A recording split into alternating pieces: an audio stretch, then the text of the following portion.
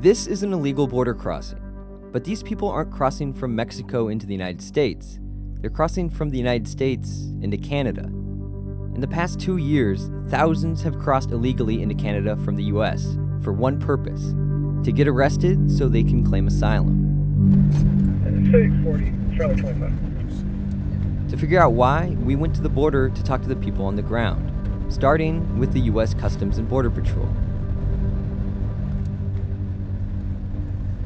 Roxham Road, is the area everybody wants to come and visit because it's the highest volume area in our area of operation. But that does not mean that that's the only place that we have northbound activity. Since the 1800s, there's been smuggling activity both directions.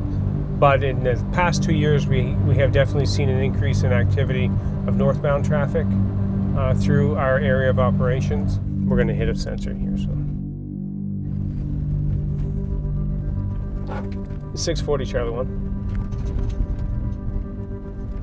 This is Meridian Road, just one of the many so-called stovepipe roads that butt up against the US-Canadian border. There's also the SCAR, the cleared area that delineates the official border. 15 feet on one side is Canada, 15 feet on the other side is the United States. There's more than 5,500 miles of border between the two countries, and a lot of it looks like this. And so Canada is right there. Yeah, pretty much. This is, right down the center would be considered the border area, and then 15 feet on either side it's Canada or US. Yeah. Gotcha. For smugglers, places like this are a popular spot to cross. But for asylum seekers, there's another place, Roxham Road. Getting to Roxham is as easy as booking a flight to New York City, then taking a bus to the city of Plattsburgh near the Canada-New York border, then getting a taxi to the border, where asylum seekers cross over and are immediately arrested.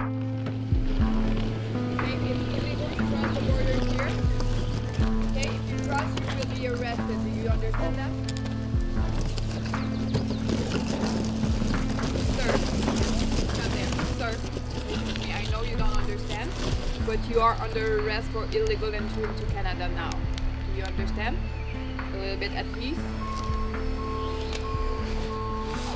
No, they don't. Although we weren't able to speak with this family about where they're from or why they're crossing, this same scenario plays out every day here at Roxham. US Customs and Border Patrol told us a lot of these people crossing into Canada haven't been in the US for that long. They're coming in on tourist visas and heading straight for places like Roxham. Interceptions by the RCMP at crossings like Roxham have skyrocketed in the past couple years. More than 20,000 people were arrested in 2017 alone. That trend has continued in 2018, with almost 10,000 interceptions already in the first 5 months. The reasons these people flee their home countries vary from person to person. Some are trying to escape conflict, tearing their homes apart. Others fear persecution at home because of their religion or sexual orientation. And as the US narrows its criteria for who qualifies as a refugee or who can claim asylum, people are increasingly looking toward its northern neighbor for shelter. But there's one thing still standing in their way: the Safe Third Country Agreement. We have two major objections to it. One is that Canada receives very few refugees, and that it is wrong for us to be trying to reduce still further the numbers of people who can get to Canada to make a refugee claim. But the second reason is that the US is not safe for all refugees. This is Janet Dench, Executive Director of the Canadian Council for Refugees.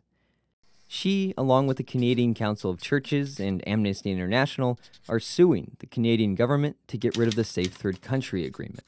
The agreement, inked in 2004 between the US and Canada, essentially means that if you land in the US and want to claim asylum in Canada, or vice versa, you can't. You can only claim asylum in the first country that you land in. We are arguing, of course, that the government, the court must conclude that it is putting refugees' lives at risk if we insist on sending them back to the United States. But the Safe Third Country Agreement has a loophole. If someone comes to the US and crosses into Canada illegally and then gets arrested, then Canada has to process their asylum claim. It's part of the reason so many people cross at places like Roxham Road.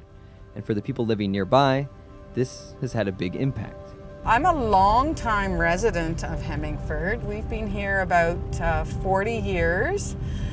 Moved to the country not thinking a whole lot about living so close to the border and the implications that that might have down the line. As you keep going along this road, it continues into the States. It's Roxham Road right into the States, but now there's that barrier there.